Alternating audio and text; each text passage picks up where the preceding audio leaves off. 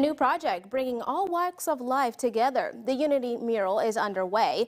It's a project introduced by Art This Way, located between the Landing and Promenade Park, right under the railroad underpass on South Harrison Street.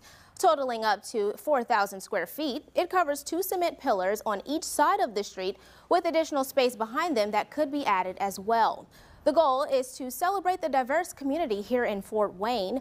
Ivy Tech Community College art professors Jared Applegate and Aaron Sawyers are the designers behind the mural.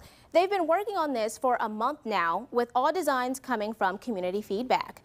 Alex Hall with Art This Way says she's excited for something different to be added to the space.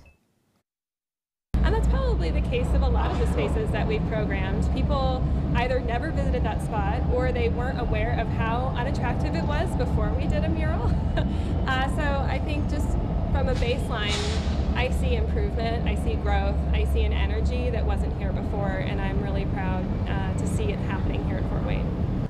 The final project is expected to be completed within the next 2 to 3 weeks.